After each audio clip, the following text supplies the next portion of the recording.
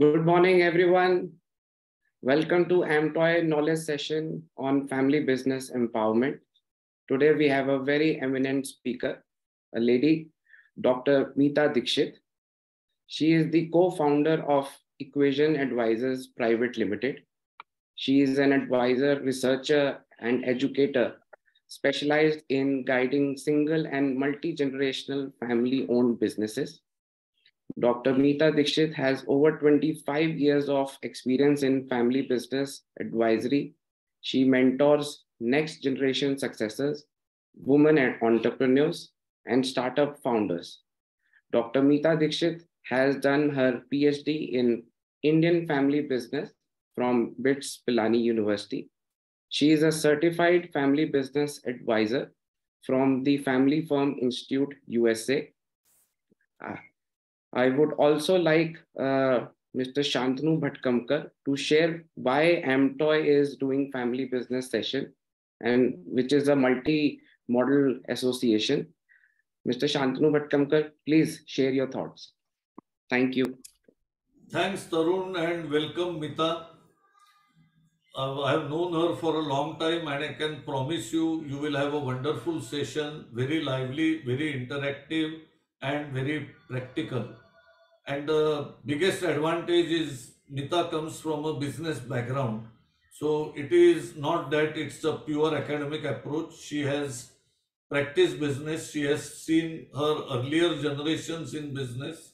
So she gets connected with family business very intensely. In the earlier session, we saw very clearly that not necessarily the Western models, the Western studies apply to us, and not exactly even if they apply to us. So I think now we are moving forward and we are going to see some practical steps on resilience on family front. Like business has to be resilience and we need business continuity plan, and the pack has to stay together, and which is always a challenge, though people don't like to admit it as a challenge. We have advantages as family business, we have advantages as families in business, as owner, as management, and as help or guide, but it comes with bundle of expectations, different goals, and as much as our technical aspects, financial aspects of business are important and critical, in family business, family issues are very critical. And that famous three circle model, I think, is still irreplaceable, and those seven types of stakeholders in the business are still relevant. With this, Mita, the floor is yours. I will request all the participants to put questions in Q&A. We will have plenty of time for interaction because last session we found that we had a lot many questions and we could have given detailed answers to those questions. Please focus your questions on family business. We don't mind if you go little beyond the presentation, but the question has to be on family business. Please put lot of questions and avoid putting that in chat. We will give first priority to people who put questions in Q&A, and you can start putting them even now. We will filter them and we will moderate them correctly for clarity. So Mita, the floor is yours. Please go ahead.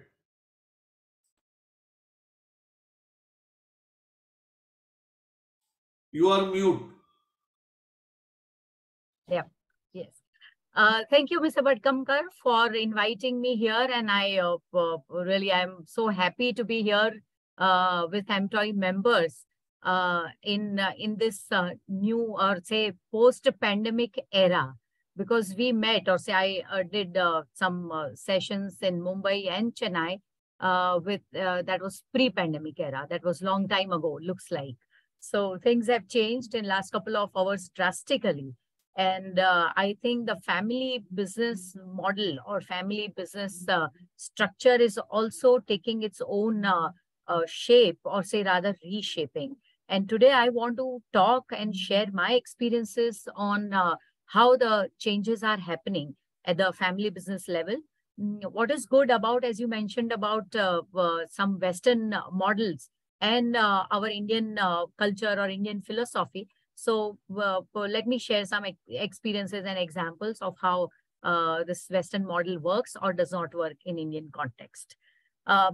So great. Let me share one data point with you. During pandemic, when it was almost for about our year and a half, we did not have, we in the sense that we consulting business was almost stopped because the clients were either too busy managing their business, like the entire logistics industry was very active in during these times. Pharmaceutical industry and essential goods, they were very active, and the businesses were growing like 2x, 3x, 5x. And there were businesses which were absolutely stopped and not moving. We were such all consulting businesses where clients were, our interactions with the clients were not happening at that time virtually or even in person at all. So we did some work, some knowledge creation work, and we conducted seminars, webinars, and we also conducted some surveys. Based on our surveys and based on our webinars, I think how the whole change of family business dynamics is happening is what I want to share with you. So let's see here what we found in post-pandemic era. The businesses were either they were in a very strong position and they were accelerated, and then there were businesses they were completely stopped or their growth declined. So we found even when we spoke to businesses, they were as down as 40%, 25 to 40% down. Some had to completely change the model. So we are all aware about it. How it helps the families or how it is important for us in the discussion is what I want to take it next. Second issue which came up, it was inheritance planning.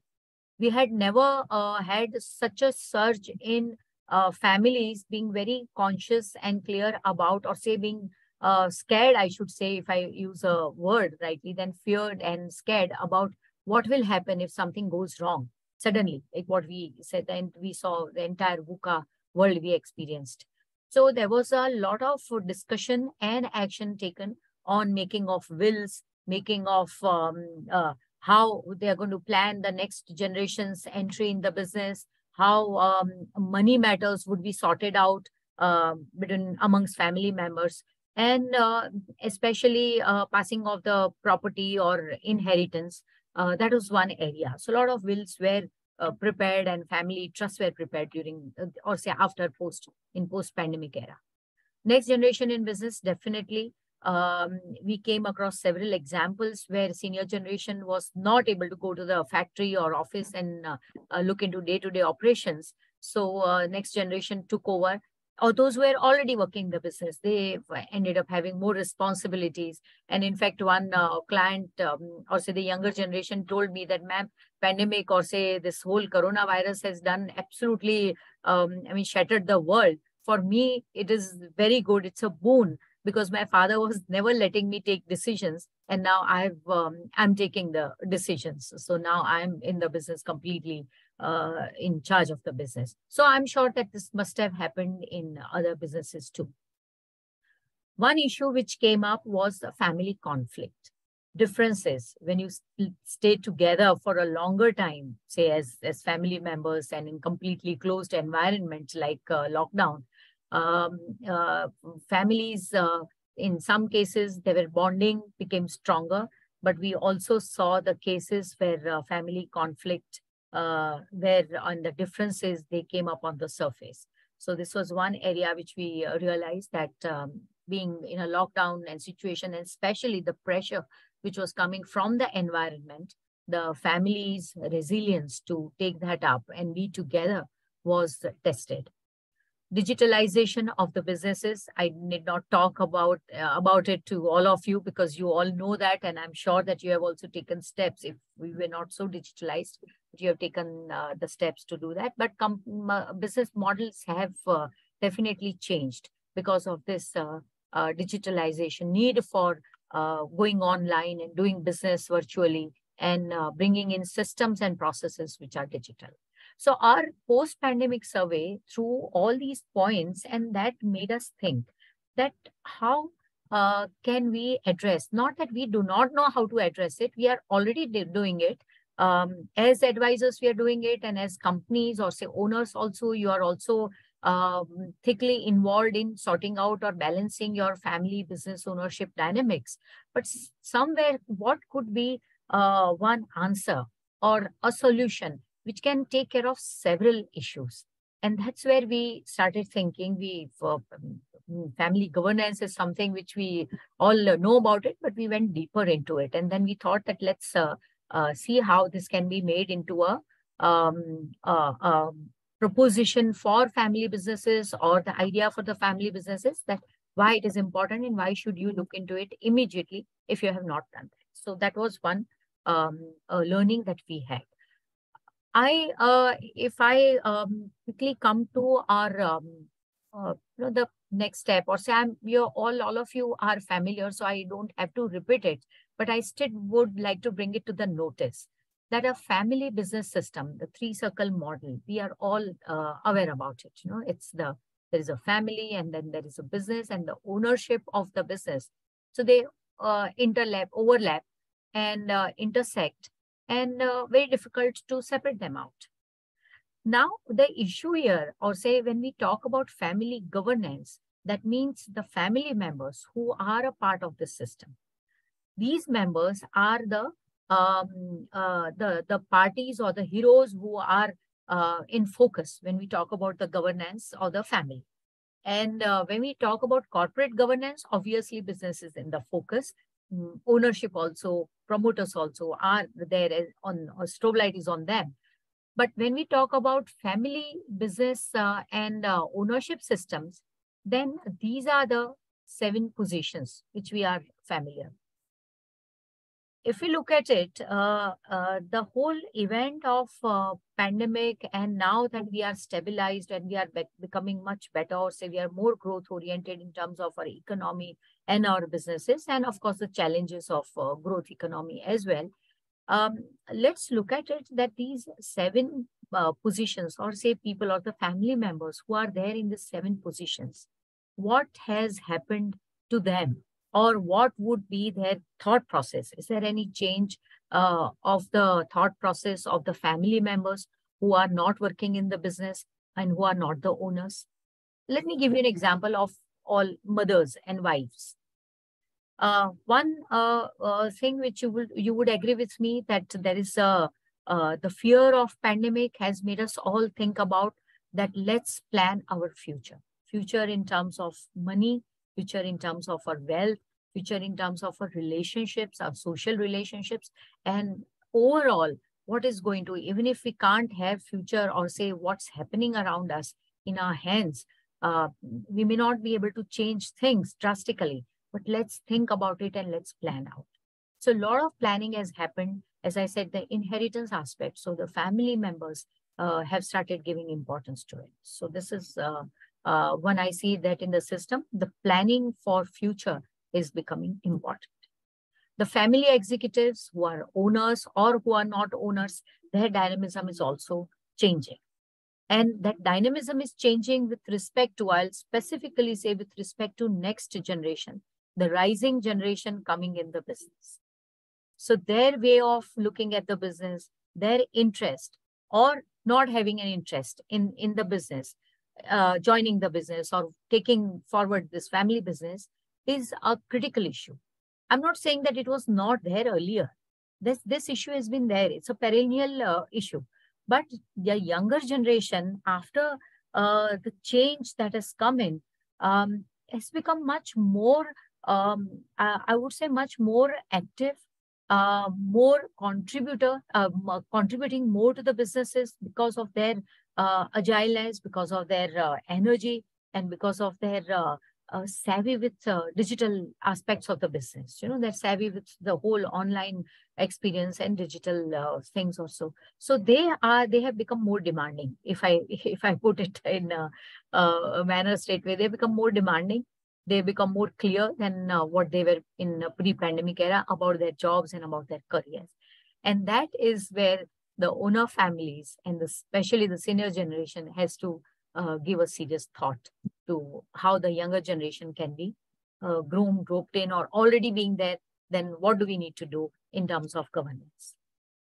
Other aspects of non-executive owners or executives, I'll not be touching a lot because business-related areas we can have another discussion. But today, specifically on the family aspects, if I see the 7th position where all of you are a part of, or say you form the 7th position where you are a family member, you are an executive, you are an owner.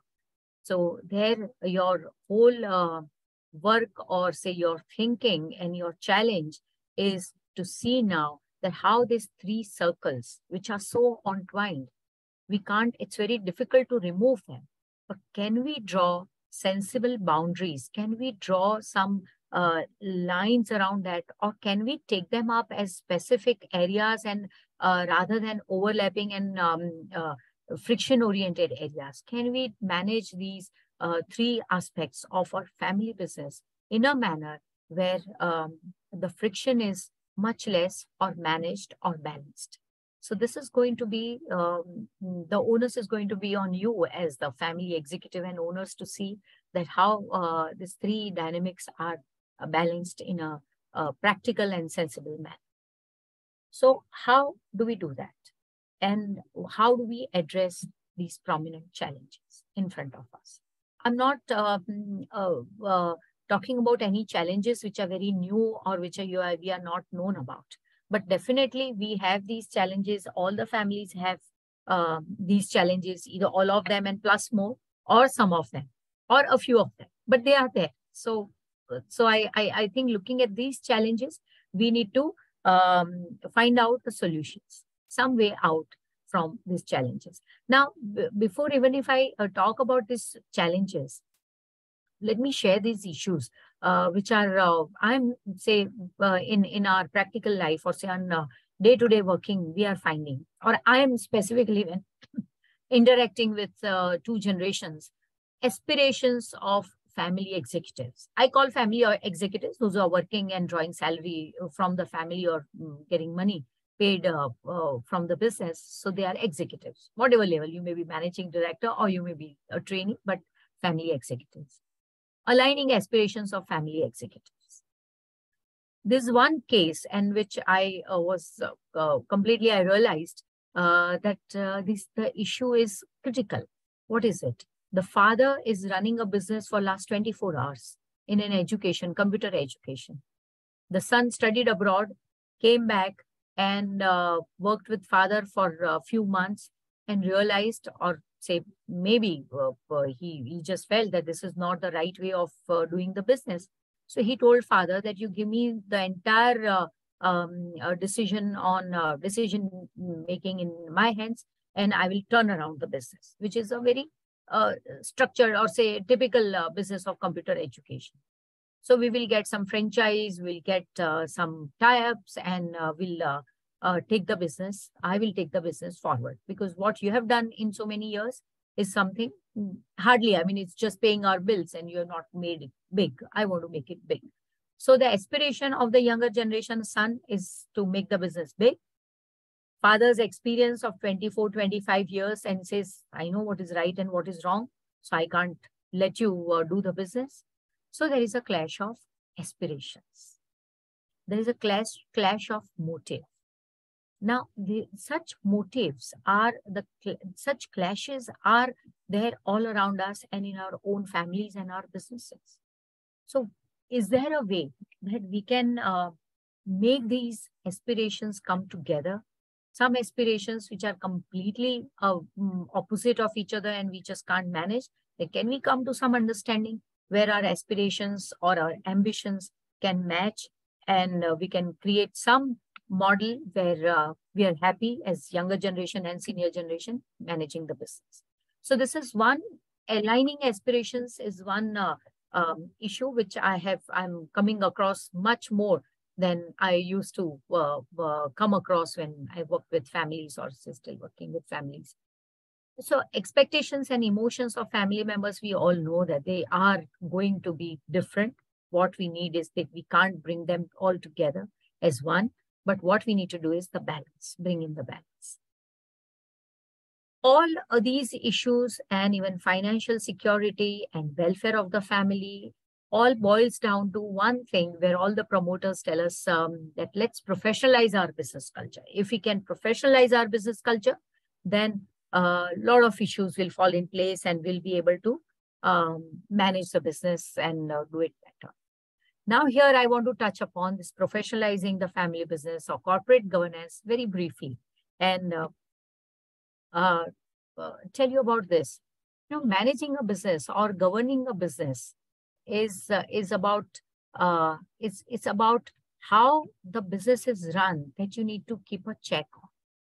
It's not governance is not just doing yourself all the things, but getting right people, right structures, right processes, so that the whole machinery works in a sensible manner, productive manner, and then it is and then you as the promoter, you as the owner could look at overseeing it and bring in new ideas or new innovations to grow your business. Well, this is what is easy said than done. Most of us as promoters, owner promoters, we are so much involved in managing our business, doing all micro things, that the governance or say creating structures or making decisions like a board would make and a formal board of a listed company would make is something that we are not able to do it. And that is where this governance, the concept of governance is to see that how the things are running in right manner. And to do that, you got to know, of course, what are the things and what is the right way of managing the things. But at the same time, one has to also have learn the skills of putting oneself away from day-to-day activities and focusing on what is, or say it's like they call it as a aeroplane view, you know, bird's eye view. So from a 30,000 feet, how from an aeroplane, what you see the whole business. Well, the promoters, managers don't have to have such a tall 30,000 feet experience, but still a skill to look at the business in a dispassionate manner, in an objective manner, is something is to be learned or needs to be imbibed when we want to bring in the governance, the culture of governance in the business. But this is about corporate governance. Let's come to our family. What happens when we are, as a family, we are together. As a family, we have differences. As a family, maybe we want to break up in terms of our businesses and there's a lot of conflict and we say, no, nothing doing, we don't want to work together. There are several scenarios. And in these scenarios, when we talk about governance, what does it mean? Why should we have it? That is the core question. So we all know that governance will do some magic for us and it will bring systems, it will bring processes, we'll become professionalized, we'll sort out our family's issues and all debates that's happening. But it's much more than what we just want to manage the family or family in the business. So governance is, of course, no doubt, it's kind of system structure. But I would, before we go to that systems and structure, I think it's very important for us to identify the purpose of governance. And the purpose of governance varies. It varies from company, size of the company, not business so much, but definitely the size or the turnover, the profitability and the growth prospect of the companies and the family, size of the family, generations of the family. Let me categorize the business as in three segments. There is a small family who's owning the business, managing the business. When I say small, That means there can be an entrepreneur or there are 2 persons in the family, then only you call them as a family business. 3 persons, at the most 4. 4 individuals working in the business, and the business is mid-sized business in some crores, but less than 200 crore business, I would put them in a small family, small business category. Let's, for the time being, it could be mid-sized business, but small business, small category. They have some governance requirement. There is a business, or say there is a family where there are more than 4 members, or in fact, I would say 4 plus members, 4, 5, 6, 7, 13, 18 members who are all connected and have got something to take back from the business. They may not be all working in the business, but they definitely are paid something from the business as part of the dividends or ownership or salary or larger family and larger involvement in the business. There can be multiple companies. So larger family and multiple companies. There can be another model. And usually we have got the model where there's a small family and couple of companies, 2 companies, 3 companies for various reasons. The companies or say the structures are made company structures. So these are small family and multiple businesses. Each 3 model or each 3 structure has got different requirement of governance. Let me give you one example right away, because when I'm going to talk about, take you through governance, family governance systems or processes, your own identification of your business and your family will become an important aspect here. A small family of 2 persons, 3 persons taking decisions in the business and single business, managing single business, the complexities are minimal of managing the business compared to the families where there are multiple businesses. When the complexities are limited, the whole culture of governance is driven by the owners, the promoters, the family in the organization, in the family, and it is in a manageable manner. Now, when you say manageable manner, what does it mean?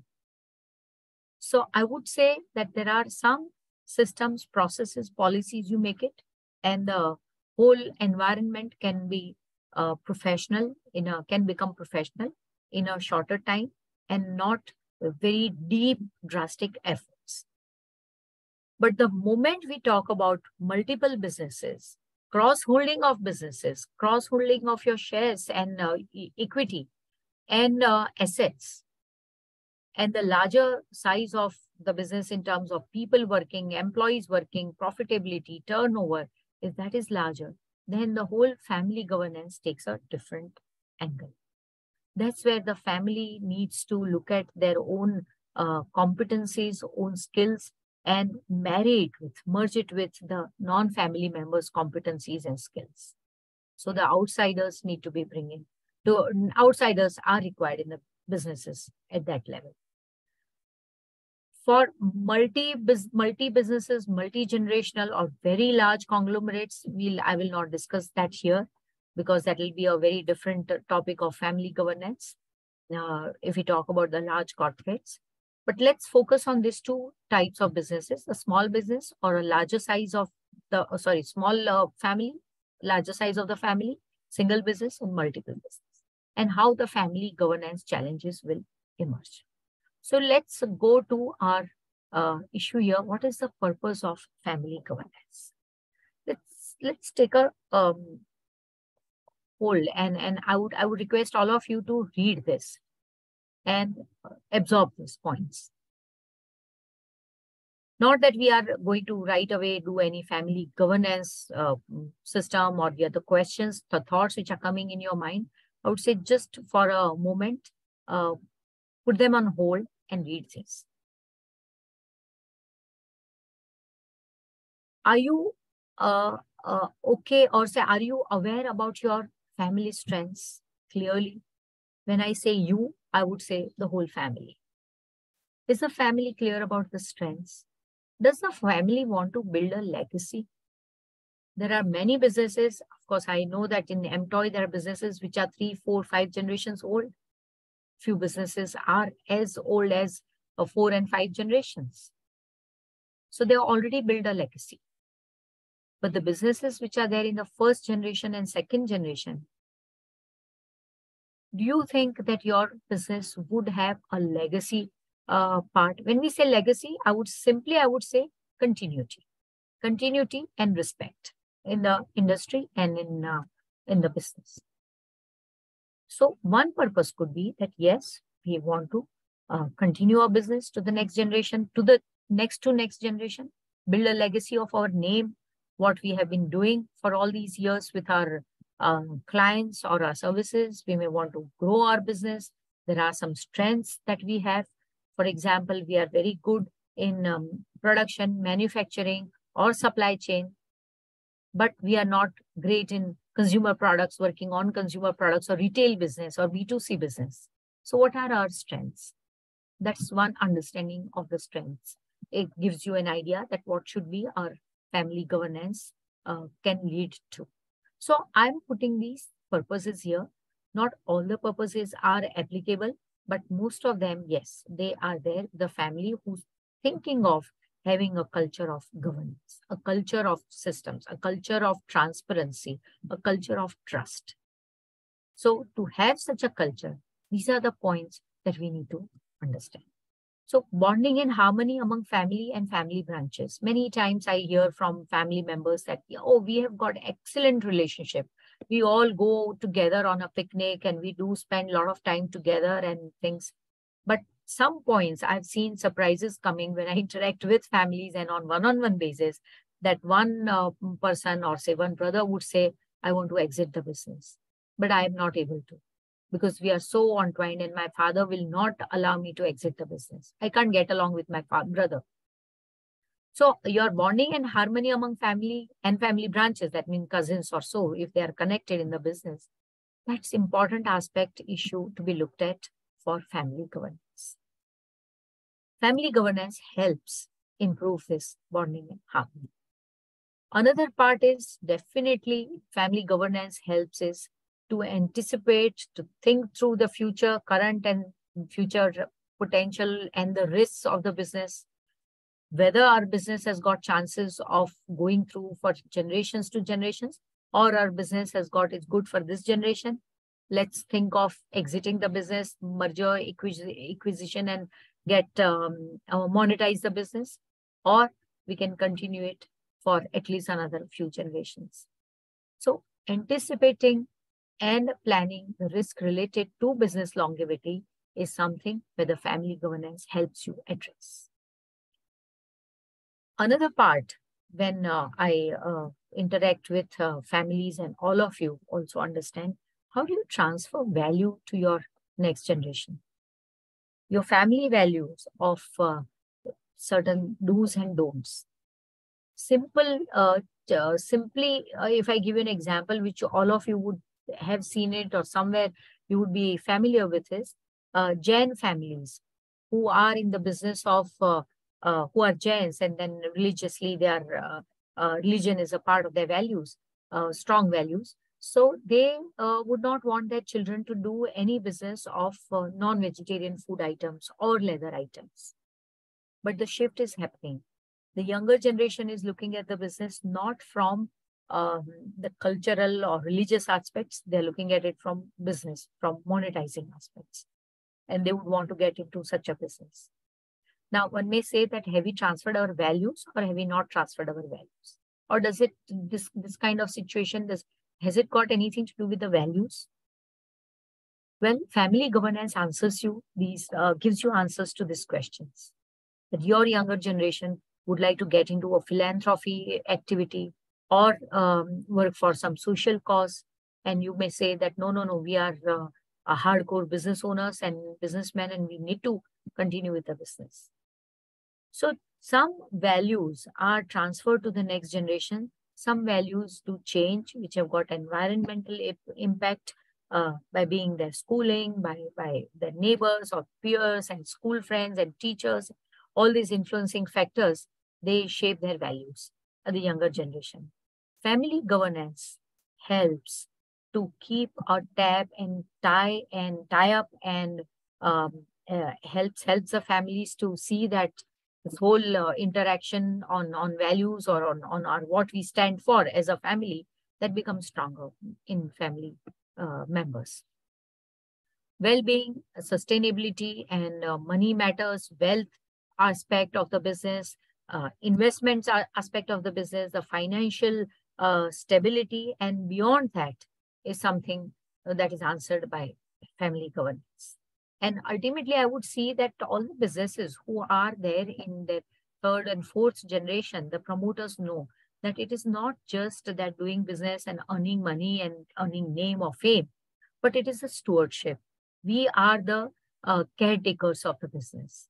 We are our next generation will also be there. Our society is responsible for bringing us to the level that we are successfully what we are doing. There's a big part of society in my success. So their stewardship, or say the sense of not just giving back, but sense of being the trustee and the caretaker of the business, that develops. And all the family members, I'm sure that when there are larger family members, and I've seen cases where a lot of conflict happens in the value of being, in the values of giving back or stewardship of the business. Some family members would not agree and accept that, no, we do the business and we put in all hard work, so we must get all the goodies. And this is the thought process. Why should we bother about environment? Why should we bother about society?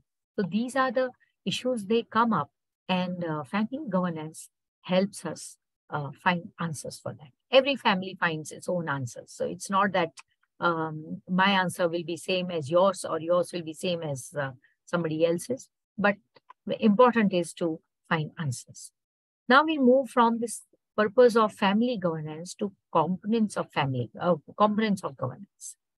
I'm sure that you are familiar with this structures or settings. You may not be using all of them in your business, but there may be definitely board of directors, CEO, or management team which manages the business as a system. So if for a smaller business and smaller family, board of directors and CEOs and management team is all made up of family members and a few external outsiders. So that's where the whole governance of family business system takes a different shape. Another part is your ownership system, making of a trust, inheritance, passing on shares from one to another generation. If there are cousins, then what happens to passing off of the shares? If one wants to exit the business, what would happen? So there are several examples, the large companies examples. For example, Hero Group, Giles. So one of the brothers, two sons, and both had equal amount of shares. And when one son suddenly died, or say he died, and his entire shares went to equity, went to the other brother. Now he was completely, or say rather, I should say, he is in a totally a mode where this is my business. I do whatever I want to do. Even if there are new ideas, new things happening, one of the family members I'm talking, or say not family members, but the family branch I'm talking about of Hero Group. Now, here there could be, the thoughts are going on in the family that there could be some way that before passing on all the shares to the other brother and making him the sole inheritor, could that be a way that we sell off the shares to an outsider party? Should there be a way that we can have some diluted equity given to him? Or some family members can be given the shares and not make him the whole and sole of the ownership. So there are ownership issues happen. Whether your several companies are there, should you be putting under a trust or say holding company, or separate them out? It's completely 2 or 3 different entities. These are the issues which are part of the family governance system when you develop the family constitution also. So let me come to that quickly. Family system constitution council meeting that will look into it. So family constitution today, everybody I think knows about it, and there are a lot of conceptions and misconceptions also. This is purely, I would say, a Western model, a Western structure. I was quite, I would say personally, I was not very much keen to give importance to this family constitution about 7-8 years ago when I learned about it. And I thought that no, our Indian culture, in our Indian joint family system, this doesn't work. Somehow, I'm saying that this constitution, if it is designed in our Indian context, in our cultural context, then it's a very good instrument. It's a very effective instrument for a family to rely on. It may be that you make a constitution and components of constitution, we quickly will see this. But the issue here is that the making of a family constitution, which where lawyers and chartered accountants come, before that, there is one, say, part A of the constitution. And I want to talk to you about this part A of the constitution, which is applicable to small businesses and small families, large businesses and small families, or larger families and larger businesses, all the three models. But the part A of the constitution can be very, very our own culture, Indianized part of it. And part 2 of the constitution takes care of a lot of legalities and financial aspects, which where some Western elements or taxation elements and wealth elements, they come in. So at a glance, let me tell you about this document, Family Constitution. When we make the Family Constitution, and I saw that Family Constitution, when as a total process, is a process of 2 years, 3 years process. It involves a lot of learning, lot of education for family members and key employees who are associated with the family in the business. They need to go through a lot of activities. It's a major mega project. But what do we do as if not this major project, or say a mega, super mega project? Can we convert it, or say, can we make it into, shape it into our own comfort, convenience, and effectiveness? So here are some issues which I have put it, which we all can, as Indian family businesses, can look into and define and work on it. So family's vision, mission, values, and let me also tell you, all these points which I have put it here, they are known. I'm not saying that these are something unique, but each point takes a lot of discussion and lot of understanding and collective discussions of the families. So when I work with the families and we have to make constitutions, not that we just jump into all these activities. There's a lot of discussions with family members, individual, confidential discussions that happen, and you understand that what are the expectations, aspirations of family members. So when I spoke about expectations and aspirations of family members in my earlier slides or earlier part, they are directly connected with the family constitution here. So these are the pointers which are defined, or at least if wherever there are question marks, even with question marks also, the family needs to write them down on paper, simple paper, right now. What do we want to have, or what if we want to exit the business, or what does one person want to exit the business? What are the options with us? Of course, this is a guided process. I wouldn't say that just the family members sitting together can do it, but this is the process. It requires intervention and hand-holding from outsiders. This is now I will, when I spoke about, or say when I put it here, the constitution, here are some examples of policies. Look at these policies, or say examples of policies. If I ask you and say that, look at all these pointers which are points which are put up here, how many of you would have all these policies in place and some more in place? How many of you would have some of the policies in place? And how many of you would have no policies in place? I mean, in this moment, we can't do a poll, but whenever I have discussed with families, I have come across only the answer, some of them, yes, but many policies we are not able to discuss. We are not able to touch upon sensitive issues, and that's why they are not. Look at this, your personal business social expenses.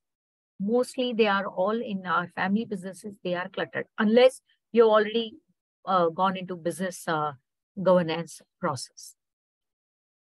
So these are the points which I am putting to you, and very quickly. These are all the points which we can't just touch upon. I'll take in question answer sessions when you have points here. But my idea is to showcase you These are the pointers or the thoughts that you need to delve upon or discuss with the family members before deciding any family governance aspect. Very important, whether you go for a constitution or not, but these are the issues which need to be clear. Family governance structures come as assembly, council, committees, board, advisory board. These are purely, I would say, a Western concept. In our concept, yes, for large families have done this. In some cases, it's successful. In some cases, it's not.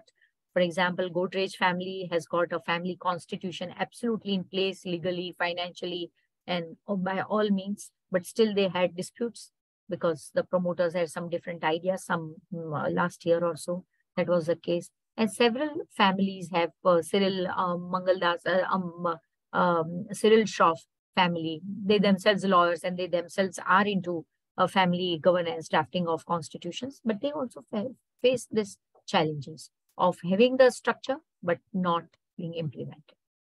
So my point is, and my last point here is to all of you is that there is a 10-point agenda. Your family governance and family constitution, if you want to make it, these are the 10 points. Under these 10 points, there are sub points, some more points which would come, some points would overlap, but still these are the issues where you as the owner promoter of a business owner or the promoter of a family business and your family members, you need to consider these points as extremely important or say aspects of governance and of professionalism.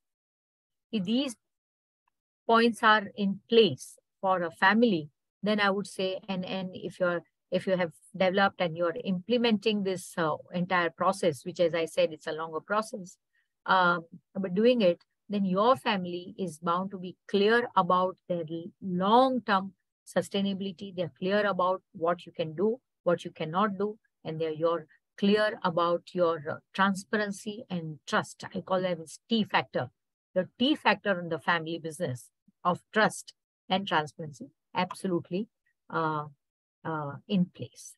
So I have in I would like to close my session and I would like to have your interaction or say questions from you that if family is about trust and transparency, then governance is to nurture and practice that. And then there are ways and methods of doing it. So I would request all of you, this is what we do, but yeah, this thank you for giving me the time. And I think now we can have the floor open for question and answers. Mita, if you can stop sharing, we will have a larger screen. Yeah, I will.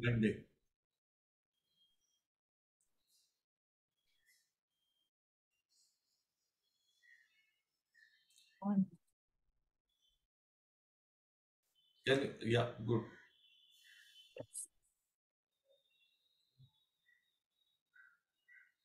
Yes.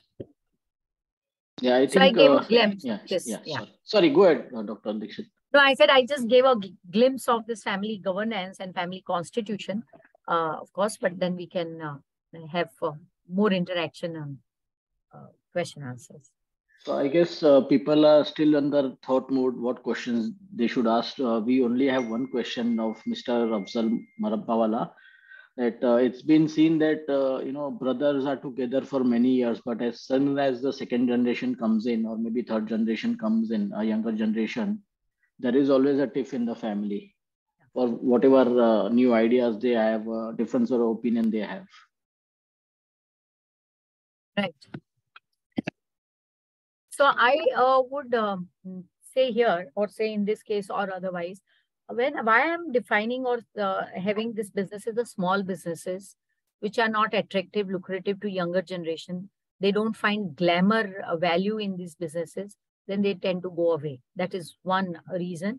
And another reason is that if since young age, if there is an affinity for the businesses developed, then there are large chances of younger generation coming or say staying in the business. Now, if both the cases have not happened and the younger generation is, say, for example, goes abroad, and I'm sure that all of you or say many of you have experienced this, younger generation goes abroad for studies, comes back from a very different environment, very clean and neat and straightforward and communication and transparent environment. And when they see that our business, what the seniors are running, is something which is not suiting me, it's not suiting my ambitions, it's not suiting my aspirations, so then they do not want to join. So I suggest that there is not just one formula for to solve this problem, but one important issue is that younger generations, what are their aspirations? First, check that out. And now father asking, let me tell you also, father or mother asking, what do you want to do, beta? Beta has got very different ideas of doing things which parents may or may not like it. Let there be a third-party intervention to see that what does the beta or beti likes. We do not do that. We assume that our younger generation does not want to join because of A, B, C reasons. What are these A, B, C reasons? When I interact with younger generations, they come up with so many points, and I realize that yes, it is not their choice of different career is absolutely correct. So my suggestion here is that your younger generation does not want to join. So retrospect, you need to see that whether the whole business is structured in a manner that would make them happy to join the business, or they've got very different education and skills than the business, or they have some perceptions about the business and they don't want to join the business just because they think that this business, I don't have a free hand, or I will not get decision-making authority or so. So this requires little intervention, and with the help of an outsider or say third party, neutral party. Mita, Afzal's question is quite different. No, this is what okay. Yeah. What Afzal say no, two generations I'll don't tell want. what he has asked because he has given a rejoinder also. Yeah. Okay. What Afzal has asked is a real life situation. Is see, the first generation is founder's generation, second generation is you have siblings, and third generation you have cousins in business. So you have issues of relationship of cousins with each other, brothers with each other, father son, and then you have nephew and uncle relationship. So he is talking about the family getting spread wider, and it is only natural that brothers accommodate each other a lot more than cousins can accommodate each other, particularly when they stay in a separate home. We don't stay under one roof. We have not grown under one roof. We have been brought up under different roof as a different family. So that is his question. So the question is what? I'm still not getting here. Is he putting in the His chat? question is cousins and uncle and nephew, how can they get along together better? Up to brothers. Well, see, I have seen brothers' rivalry is also intense, not that, but it is quite understandable that cousin rivalries and uncle and son rivalry or differences can be less accommodative to each other. Yes. So how to deal with it is his question. Yes. When it comes to the third generation, this is typically third generation issue, not the second generation issue. Yes.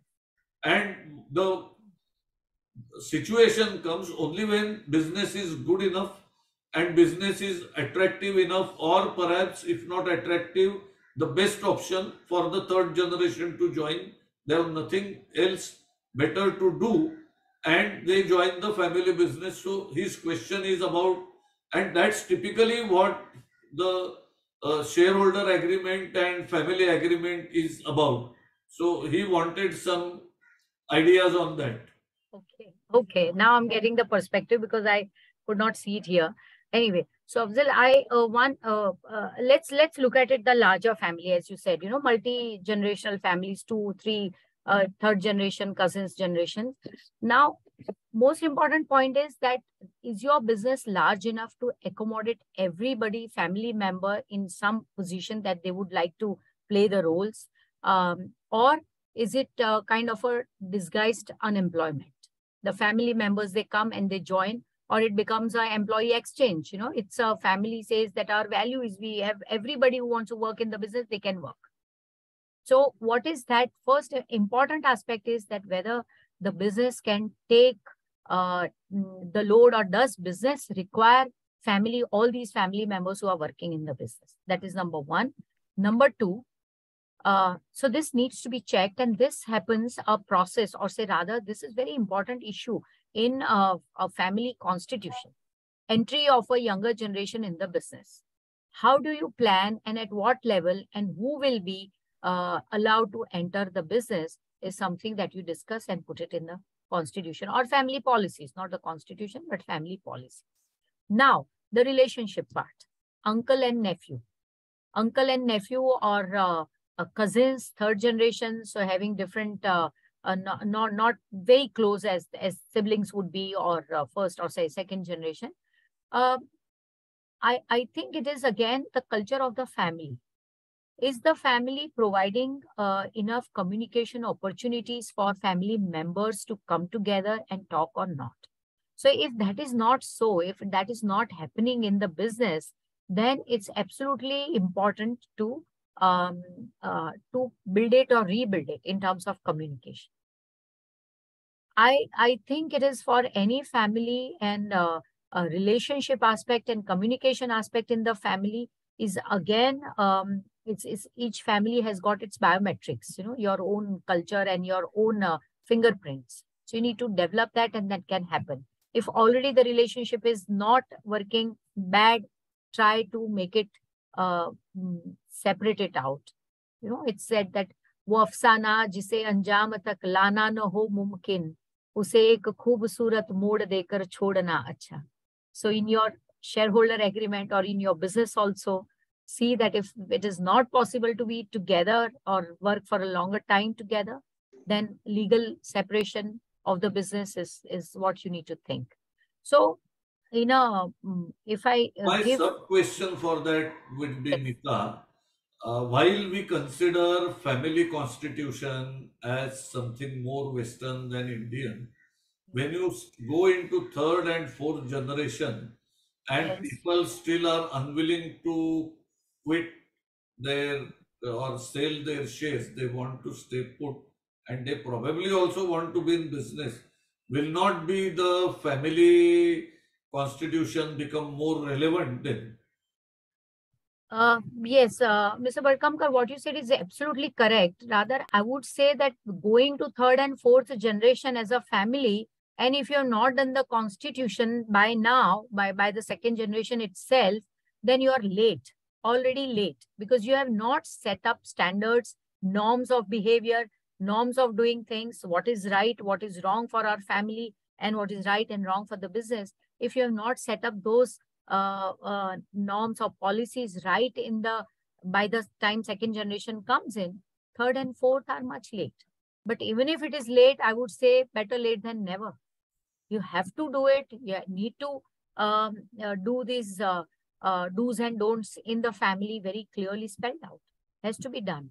And many times it so happens, I would add one point here, the large families, rich families, and when I say rich, that means ultra high net worth families, their family constitution does not even work or is not much effective when there are already too many family members. They are working and they are at different levels of understanding, and then you make a constitution. The effectiveness of that constitution is not much. It's very difficult.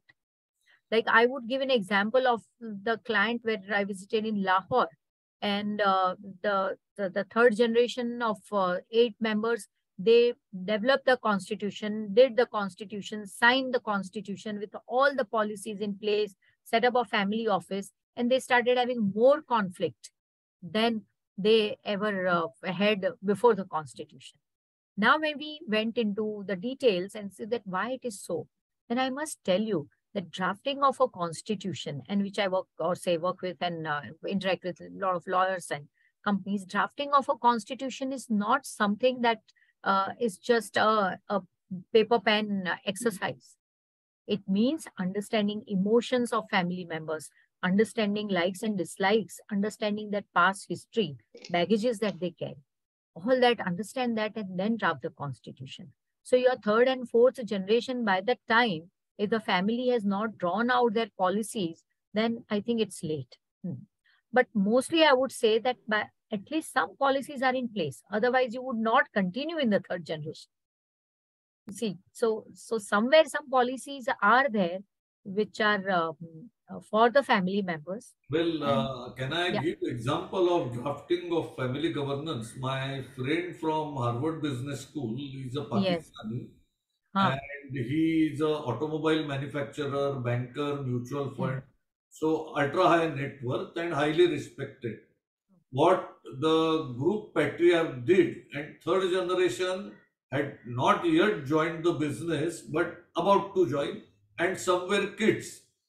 So what he did, he brought entire Harvard family business team to Pakistan, paid for that, and he was as it is on the board of Harvard Business School.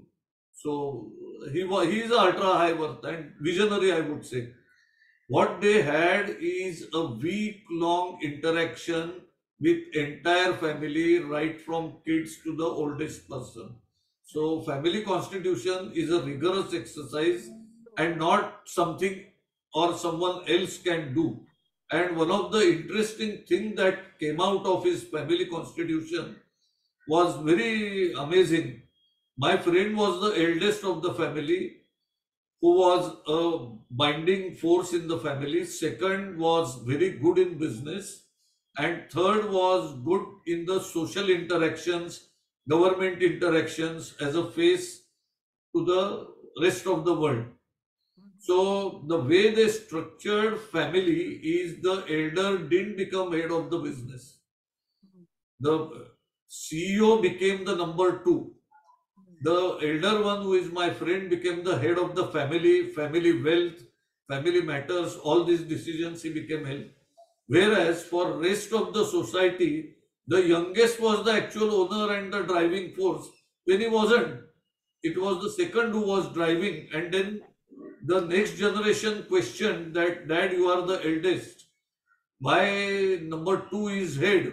And then they explained them in public that this is the best for family. I'm good in family matters. I will take care of it.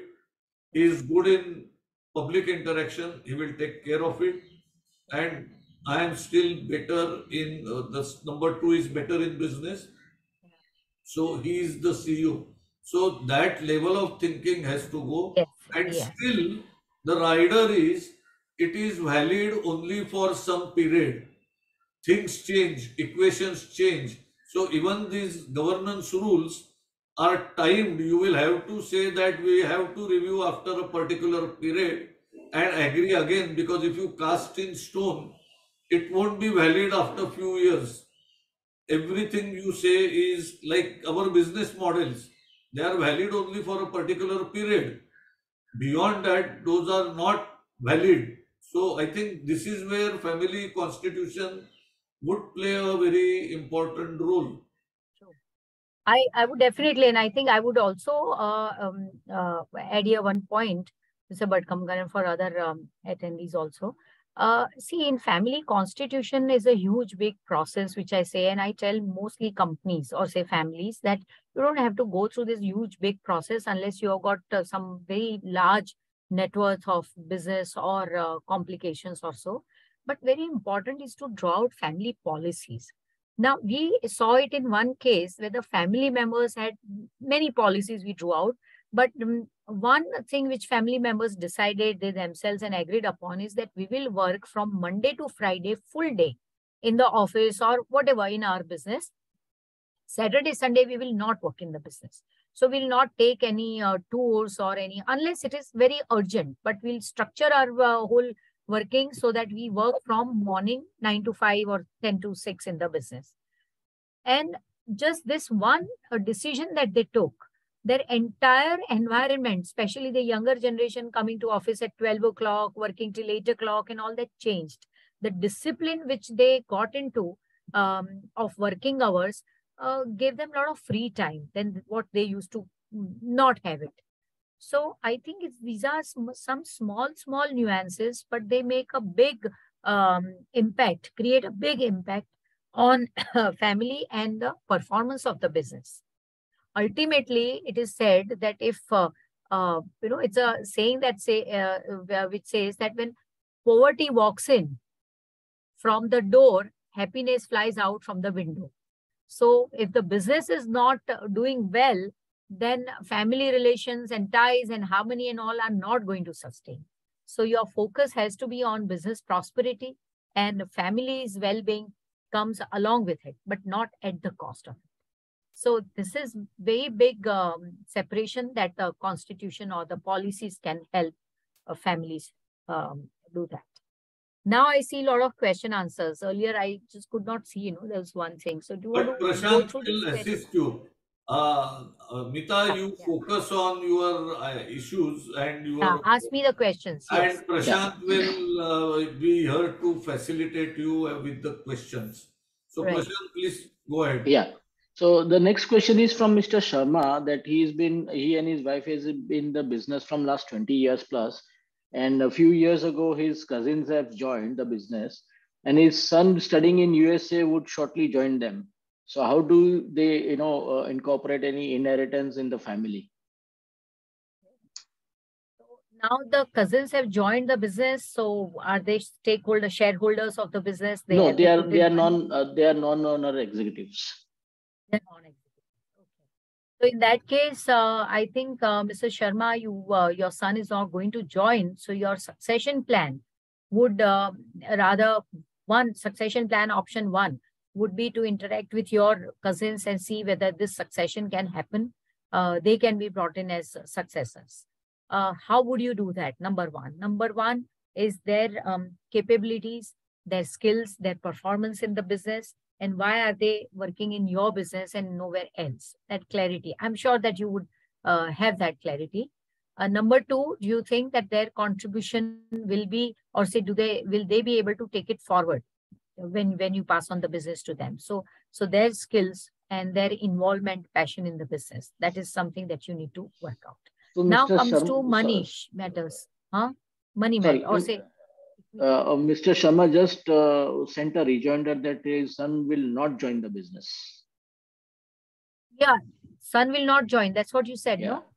Yeah, first he had written that he might join, probability of joining the business, and now he just sent a rejoinder. Well, I said son has not joined the business, so I'm saying son is not going to join the business. So obviously the succession plan or moving on or say carrying on the business is something which you need to have some identify the successors first from the cousins. If that's not possible, then you can think of some employee. I'm saying this, but it's not very easy because one has to understand each potential successor's capabilities. There is a bit more complexity which he has added, which makes the question very interesting.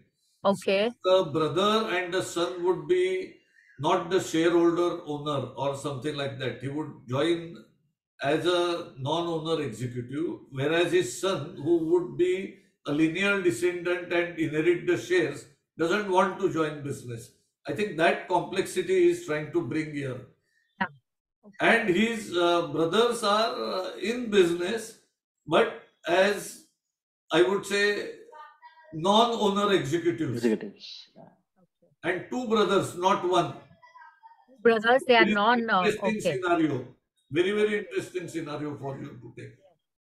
I think, the way I look at it, the whole scenario here, number 1, if you want to pass on your full inheritance to your son, and he remains as an investor, he does not work in the business, but he remains as an investor, then your business model has to be absolutely professional in such a manner that sole ownership is with the son. He sits on the board, but he does not poke his nose if he's not working, and he does not come in the picture for decision making at the business level. So he becomes an investor. Let me give you an example of Asian Paints. We all know that. So here I can relate partially with this.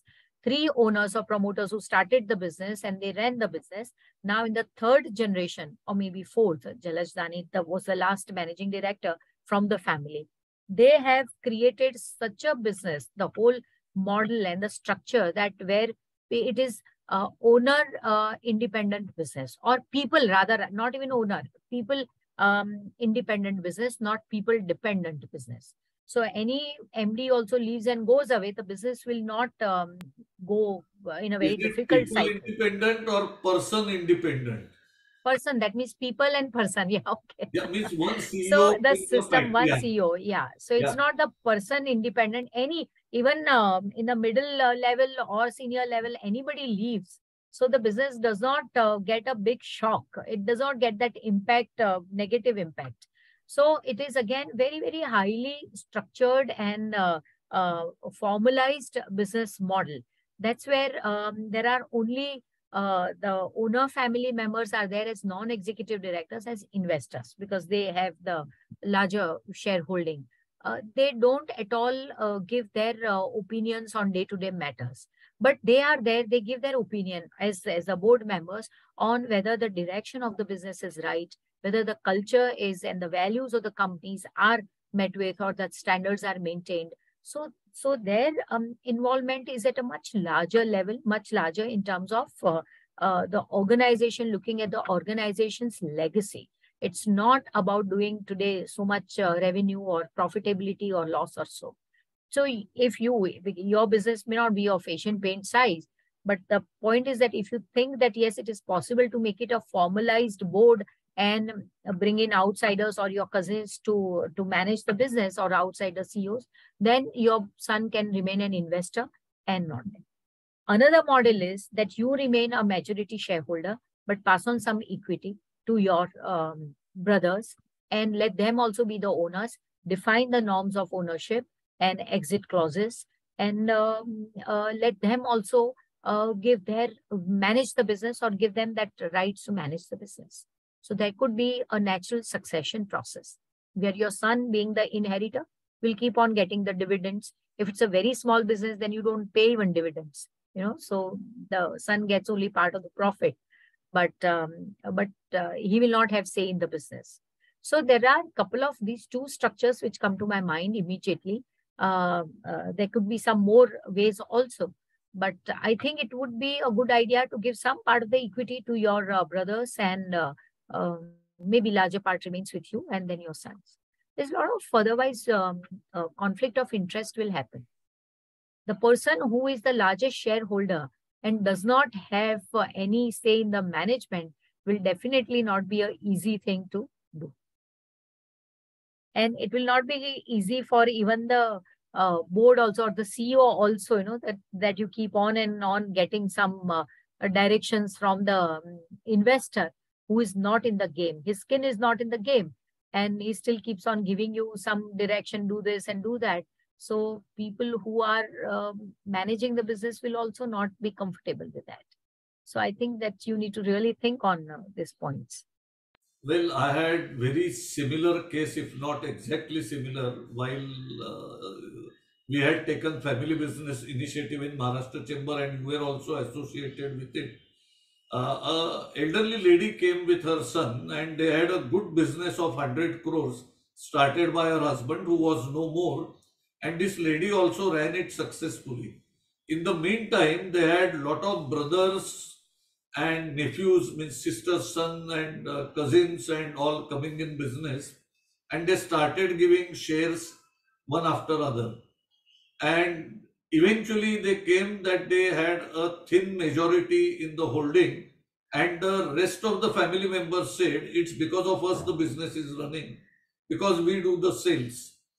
The son said, I am extremely good technically, but I don't take care of accounts and I don't take care of sales. So eventually we took a long dialogue, and one thing I asked him to consider is whether instead of giving shares, they can give a commercial salary to an outsider for an accountant or sales, and whether giving equity and power is more important for you, or to pay little more salary and have a complete outsider. And in any case, what I had suggested them is to have at least two outsiders in accounts and in marketing, so that family members don't dominate it completely. There will be somebody who is on your side, though not from family. Now your outsider becomes your person, and family becomes members become your rival. So these are interesting scenarios that develop in family. And last they met me, they said that they had hired accounts and marketing person at a high salary, and now the continuous blackmail they had about more share and more power and more position has been quelled considerably. Yeah, that's a good example. Yes, very good. Yeah, in fact, I see and I tell promoters whenever you're drawing some monthly salary without making it a proper structure, salary structure, then that's a mistake. Don't do that. Your balance sheet also will just say that because you are owners and you will draw every month 2 lakh rupees and 5 lakh rupees for as your salary. No, make it a proper structured salary norms for family members, non-family members, and with responsibilities and job title and responsibilities and role clearly defined. That will help, because as owners we always had, now it is not so required, but in earlier times, the taxation times, we always used to not show much profit in the balance sheet. But now the times have changed, and I think it's better to show profit, to pay tax, and have a clear, transparent distribution of income. It is not better any longer. It is absolutely compulsory. There is no choice. In digital arena, your purchase, sales, everything is captured. You have no choice. So, Prashant, I think you can take the next question. Yeah, the next question is a bit very interesting. Even I would like to have an answer for it. If we are constituting, sorry, if a family constitution is created, should there be a single executor from the family, or should it be more like a board, or the external person should also be there on the kind of what do you call as a consultant or whatever?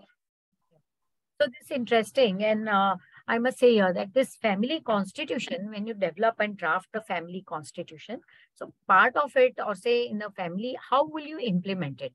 You make all the policies, family comes together, goes on, which we take the families on retreat and make policies and draft that, but the whole issue is implementation. So depending on the size of the family, it's not the single executor, it is the family council. So appoint non-working members and working members, a combination of that in a council. See that you keep an odd number of members in the council. Otherwise, 2 on this side and 2 on that side will never help you. So execution of family constitution is done through a family council. Besides family council, there can be the large family. Say in case of a family we are working, there were 13 family members. So we created committees. One committee was made up of 3 persons, was only to look after the investments of the families, not the family office or big way I'm talking about. Simple investments, mutual funds, insurance, life insurance policies also. So that committee would look into it and give reports to the family council, where all the family members would be present in a family meeting, not the council, but the family meeting, and they would quarterly, they would share this data. So execution of family constitution is done through a family council members, or say the whole family goes through a lot of learning how to do it, or say training. And then there is a business board, or say family business board. So family business board consists of family members and outsiders. And in family business board, usually the CEO, or say the outside top management person is there, advisor is there. And some families have also independent directors in their family business board. So they're privately held companies, but still they have independent directors to be there in the business board, so that the board decisions are taken in a very open and judicious manner, transparent manner, without bringing in family issues in place. Mita, So my answer is, why should a non-family executive have any role in family constitution at all? we are talking about family business board. No, he's And talking family constitution, I think. Yeah, so family family constitution. council does not have a The outsider. family council is a body and Yeah, family constitution is the document. correct. Yes. So So why family have constitution anybody is a outside? document. Huh. Yeah, So please it, go. okay. How, say, Harvard and other institutes who have worked on this family governance model. So they, number one is you make the document. To use this or say implement this document, number one, you make a family council, select some family members through voting or by some selection method, which they think is appropriate or the consultant suggests. Remaining family members are family assembly. So when a large family is there and when you have got sisters and brothers and you all want to keep them together, harmony and your values, so then comes a family assembly.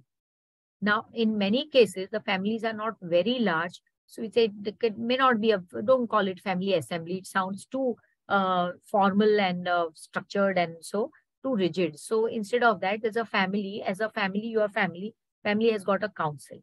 Now, with the, if there are complexities in the family issues and wealth related issues or ownership issues, then make committees, different committees, say philanthropic committee. Some women are very interested, quite interested family members into philanthropy. So they will look into philanthropy aspect of the business. They will suggest what philanthropy actions the family needs to do to the family council. And family council will discuss this down the line with the other members. Now, so family committee, family council, all that happens. You may give some other name also. There are no hard and fast rules also. But when we talk about family business board, that is something more structured and it has got an interaction of outsider and insiders, both family members and non-family members.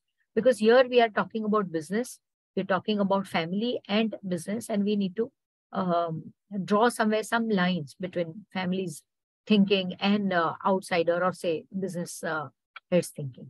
So family business board many times, they may call it as family board, may call it as advisory board, give what it, I mean, name that suits you or you like it. But the idea here is that it's not just the family members working or non-working, but some outsider inputs are also. See, Now, your question I was have of a view. I management. have a view about having odd number of members in any committee. It is okay when a judge has to pass an order and you have a bench of 5 or 3 and then majority decision carries. Because that judge has nothing to do with the people involved in the case and the destiny and fate of what happens later on. Here, I would say, number one, people may abstain. So that odd number is not a panacea. Second is when it comes to a vote and if the person chairing cannot drive a consensus, it is a beginning of it. So if you have to go for voting, and in our associations, we have never allowed voting wherever I was present. Getting body elected, it's done by outsiders and there is a larger membership. But within a committee, if we have to vote on something really, then that's a beginning of end that we can't work together. So I would say this odd also we have to take with pinch of salt. Well, I guess it's voting or say odd number is to give your, one casting vote. Suppose if you have two family members, younger generation, two are senior generation, and they both are on two different sides, then you But need people can abstain. so So odd right. doesn't really Yeah. add up anything. People can Yeah. abstain. They may not attend the meeting. So So, odd. Mr. Bhatkamkar, the most important thing, and for all our participants also, I would say most important thing is that, first of all, the family needs to get educated about this entire process. First, understand why do you require a family constitution. And I would even start with the question that, do you really require a family constitution? And then at what stage you family is, succession is, and the growth is. So these are all guidelines. If we really see, then in our Indian culture and in our Indian traditional culture of doing business or the lalajis, a lot of things were already done. family policies were very clearly done, or say earmark कि हम ये कर सकते हैं, ये हम नहीं कर सकते हैं as a family.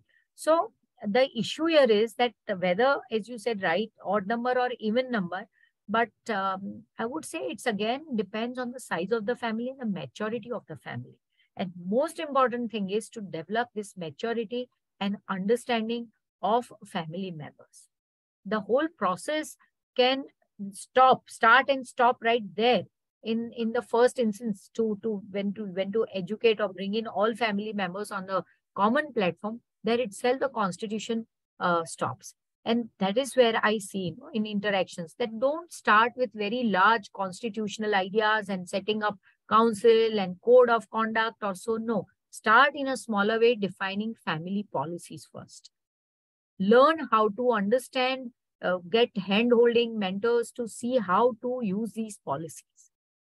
And policies themselves are, 80% of the work would be done with your policies are drafted clearly, especially roles, responsibilities of business owners in the business, their accountability and their decision power. If they are defined clearly or say they are discussed clearly, then many issues are sorted out right there. And next gen entry, or you want to put in money, where you want to put in money, invest money, individuals investment, or say, I had a client where individual investment were all allowed and they were doing it. And one guy invested in shares and he made a lot of money. Other brothers did not like it. So these are the issues which you first need to work on at policy level, from policies, then slowly evolve, learn, and then make a constitution. Constitution is important, useful, very useful as a document, a legal document or so, when you have a lot of assets or mixed assets or complex structures of business and ownership. But at least start with making policies, I would say. Yes, sir. Prashant, Afzal's question I will pose again, at least part of it, you can take rest. I think what Afzal has asked is about daughter-in-law, daughters, son-in-law. In fact, Afzal, the issue is becoming larger now in many cases, many families, not all, but many. It is not just son-in-law joining, daughter-in-law joining. Now we have separation, divorce. So the other person, so stepchild coming or step relations coming and step relation successors coming has started happening already, and we have seen that. So we hope it doesn't happen, but one has to think about it. So your thoughts on that? See, if getting along with cousins is difficult, getting along with in-laws of my cousin will be a lot harder. And they come in business now. In-laws come in business, be it daughter-in-law or son-in-law and the next generation that follows. So your thoughts on it, Mita? Yeah, sure.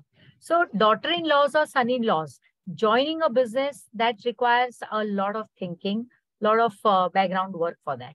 I would say if, let's take example of Anu Aga, Thermex company.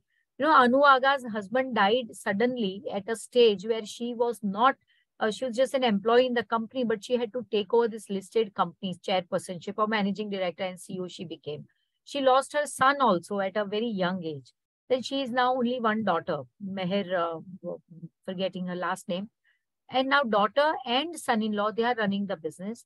In all these cases, what they have done, and other families, they have structurized business, professionalized the business in such a manner that relationships are there, no doubt, family relationships. But the whole business is run by professional son-in-law. So when daughter-in-laws come in the business, and here I definitely would tell the senior generation that when daughter-in-laws or son-in-laws come in the business and in-laws, they bring in a new factor in your relationships. So be positive about it and learn to manage it and learn to accept some changes which daughter-in-laws or son-in-laws are going to bring in. That is the responsibility, I would say, is of the senior generation. It is not some daughter-in-law has left her 23 years of experience and life and all and have come and she's very new. Now, when you have we have a child and child is learning to take steps, 1 year, 2 year, 3-year-old, say toddler and 3-year-old, how much we hold hand and say, please don't do this, or you will fall down, or let's walk this way. So we all engaged in teaching the child to take steps, small baby footsteps. How many of us are doing that with the daughter-in-law? We are not at all taking her through that footsteps, that this is our family, these are people, these are our relationships. You get used to, get acquainted to our climate slowly, steadily. Whatever you are bringing in, we will also accept or adopt to that culture to an extent. And then we make it, so bringing a daughter-in-law coming to the family and being very open and accepting her and taking her and grooming her, that is a process. That is again on the family part, which I'm saying. But when daughter-in-law is capable and she wants to work in the business, and if your family and everywhere, all of you are okay with it, then the family policies will allow you to do that, or make family policies to allow to do that.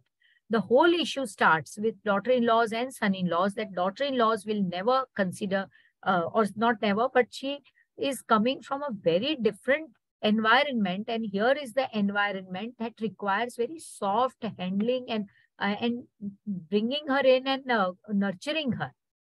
Most of the time, we don't nurture our son or daughter-in-laws in our business family culture.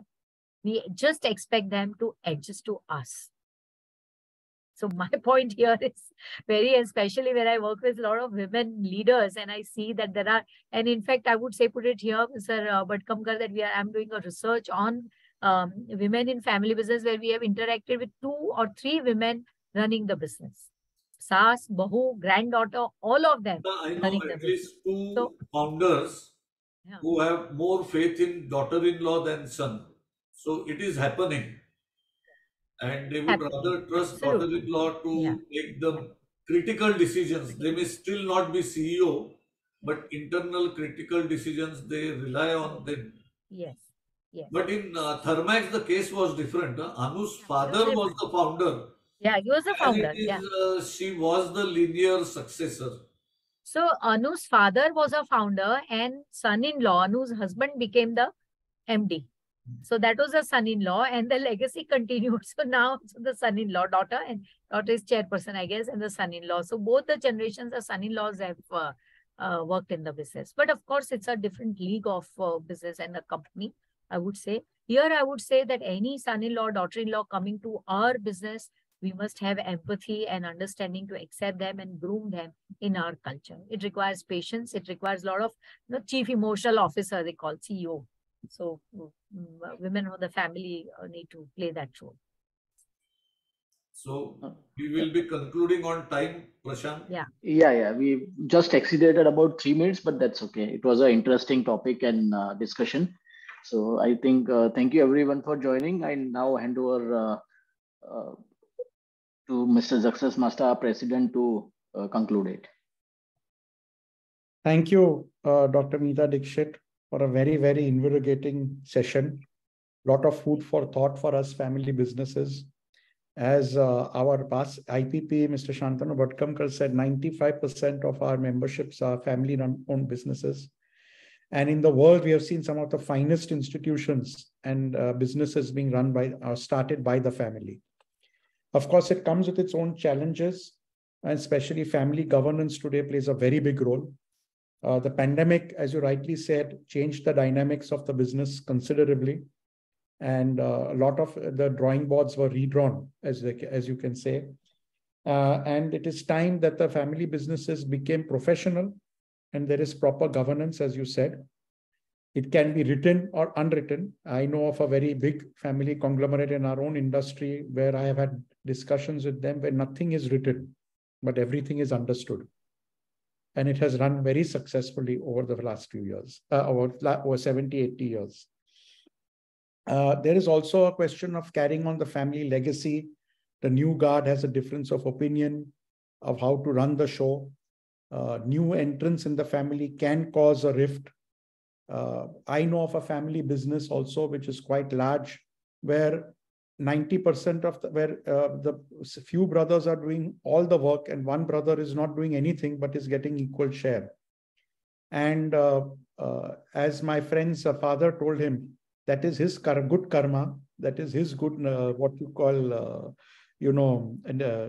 fortune. He's part of the family. We have to give it to him. And that's how they've maintained the family unity and ensure that relations continue and the business does not split either. They're happy that he is not in the family because he could probably cause more damage there. So he's kept aside. But that's how everyone is. Nothing is in black and white or fair or straight lines. You have to curve the lines to make sure that the business runs well and the family remains intact. And I don't think there is a fixed formula for this. You have to keep talking, discussing. Each family has its own separate dynamics, and we have to constantly see which family, what their what you call constitution is, what is the size of the family. As you rightly said, a very small family business, for example, like mine, does not require a family constitution that way. And yes, I mean, we have to keep talking, keep discussing, and finding ways and means to continue the family legacies, the family rules. More important than the business is the relation. We have seen so many families split apart and then eventually which results in destruction of the business as well.